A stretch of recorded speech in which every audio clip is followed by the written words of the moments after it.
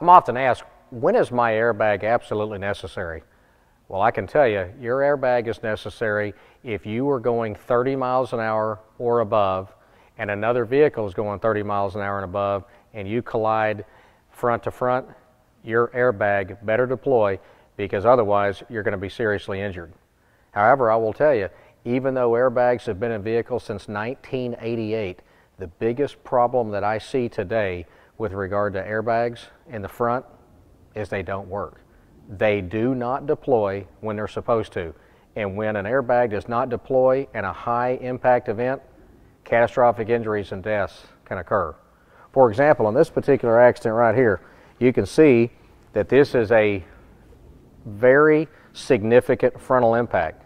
Now, the reason it's important to focus on this particular accident is if you look at where the location of the accident is, you'll notice that only 30% of the front structure is impacted.